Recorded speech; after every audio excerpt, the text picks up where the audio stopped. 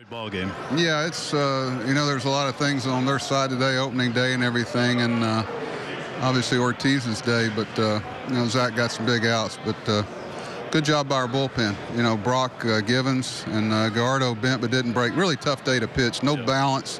Wind's blowing all over the place. The balls are slick.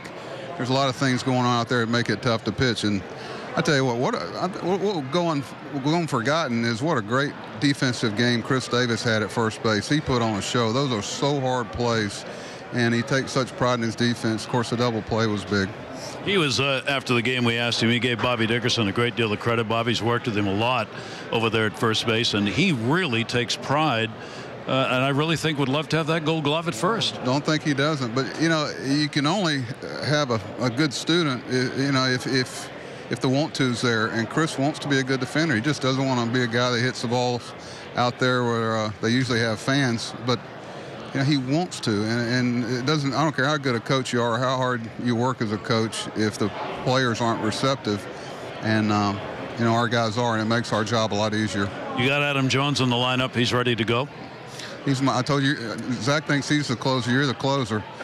You know, it's such a tough outfield to play with the sun, and, you know, we're starting at a crazy time where you play about 4 innings where you can't see the ball at the plate, and, you know, but it's the most beloved ballpark in America, right? So I tell you, guys that play in it, it's a challenge. But our guys overcame it, and we got it done. Will Adam start tomorrow, do you think?